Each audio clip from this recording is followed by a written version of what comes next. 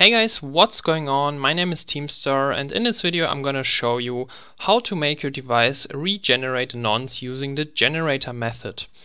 For this to work you need a jailbreak, and yeah, my setup right here is my iPhone 6 on iOS 9.1 and I'm using my Mac. The tools will be also available for Linux, so you can do basically the same on Linux. So, little disclaimer, for this to work you do need to have a jailbreak, and this jailbreak needs to have task for pit 0 or task for pit 0 functionality, and iOS 9.1 is the only jailbreak I know of that has this functionality.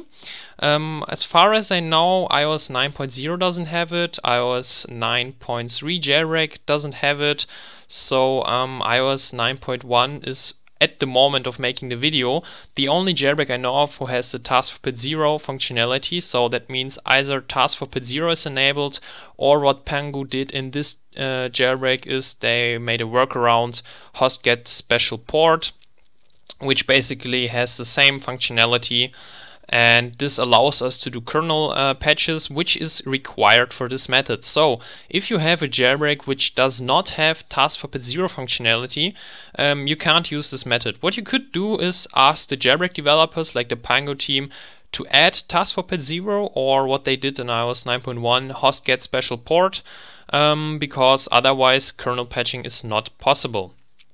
Okay, for iOS 9.1 jailbreak it is possible, so let's get started. I have here, you see Cydia open, and the first thing you need to do is to install OpenSSH. I installed OpenSSH already, so I'm good to go here. Now we can switch to the computer, and here I have all the tools. nonceEnabler, this is the binary who does the kernel patching on the device. This we're gonna push to the device and execute. This is the SHSH blob I'm gonna use. Then I have IMG4 tool. This is optional, you can use it for checking what nonce is inside here. And future restore, this is also optional, this for checking if the device does have the requested nonce.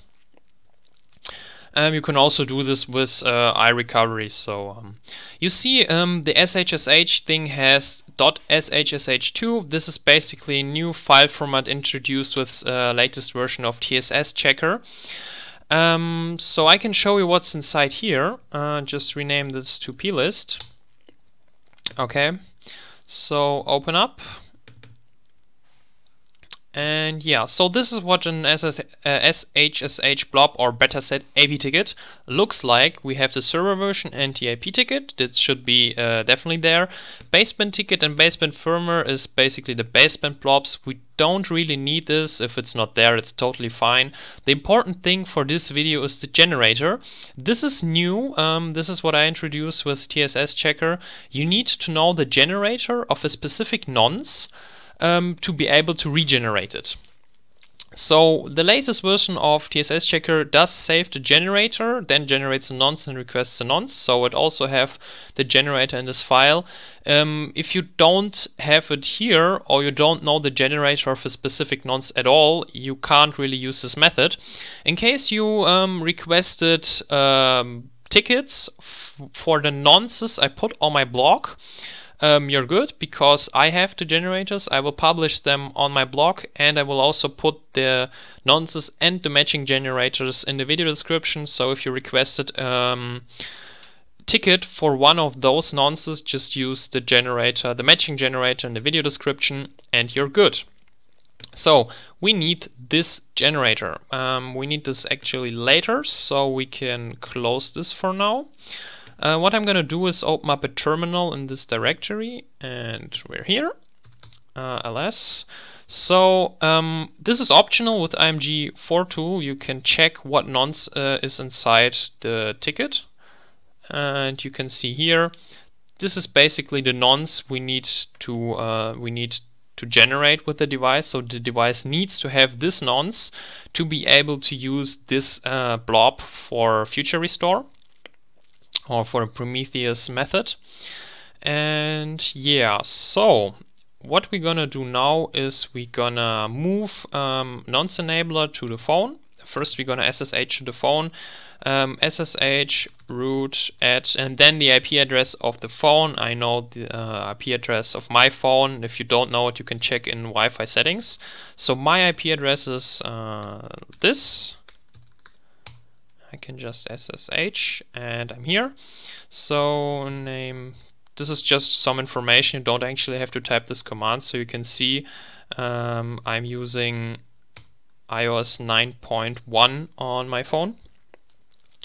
And I'm gonna make a new tab, and we need to push the nonceEnabler binary.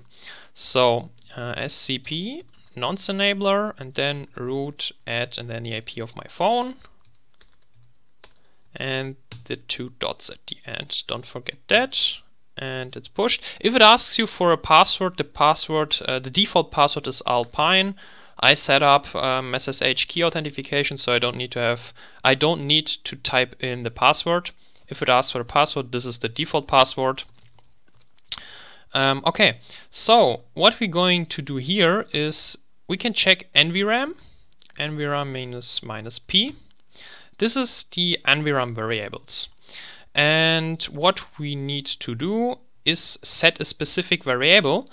But to be able to write to that, we need to patch the kernel first, and all we have to do is execute ./nonceEnabler.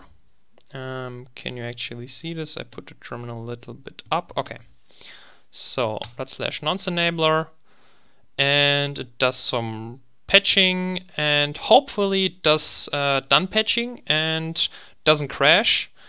It's really badly written in my opinion. I did a really bad job writing this. I might fix it up, but it works. So I'm just using it. If we check nvram minus p, there's nothing new because we don't have a nonce at the moment. But we're gonna set a new variable with nvram, and then we're gonna copy this thing. Or we can just type the dim com.apple.system.boot minus nonce. I think equals. And now we need the generator. And for this, I'm gonna open up this again. Open up the generator. Copy this and paste it. Okay, I hope this is correct. Okay, we can check this with nvram minus p, and yeah, the variable is successfully set. Again, you can't just simply set the variable. For this to work, you need to run nonceEnabler, and for nonceEnabler to work, you need to have a jailbreak with task for zero functionality, because it actually does some kernel patching. Now we have successfully set the boot nonce. Now what we could do is we could set autoboot to false, nvram autoboot equals false. Let's recheck that. Okay, autoboot is false, and we just reboot. And what this will do is put our device in recovery mode. This I can close up, we don't need this anymore. And you can see the device is in recovery now. We can use iRecovery to check this. This is again optional. And let's see, hopefully this works. Future restore minus T minus W. No wait. iPhone minus W. Okay, so what this does is it requests future restore to reboot the device until we actually have the nonce, which is inside here, which is actually bad. But since the device should already have the correct nonce, it should do nothing but print out the nonce. Let's see. Okay, so what we can see here, oh, the thing crashed. I'm gonna fix this, so don't worry. We'll fix this. And yeah, so what you can see here is waiting for nonce. This is the nonce we've seen inside the ticket and got APNonce from device, and this is exactly the same nonce. And if we remember IMG4 tool told us the same. Basically, this is the nonce we want to have. And the device is right now in recovery, and technically you could now do the downgrade using the Prometheus method. You could use future restore to see how exactly the downgrade with future restore works. You should check out the other video, link is in the video description. So if you need to use the generator method, put your device into recovery using the steps I just showed you in this video, and then continue with the other video to actually downgrade the device. So in case you do not want to downgrade, so you just want to boot your phone normally again, which I want here, you need iRecovery. I don't ship the iRecovery binary, you need to get it from the internet somewhere. So iRecovery -s. Then you can set environment auto boot true, save and reset. And again, you don't want to do the last step if you're gonna downgrade. I personally don't want to downgrade right now, so I just boot the phone normally. And yeah, that's about it. If you have questions, ask in the comment section, and I hope you enjoyed. See you.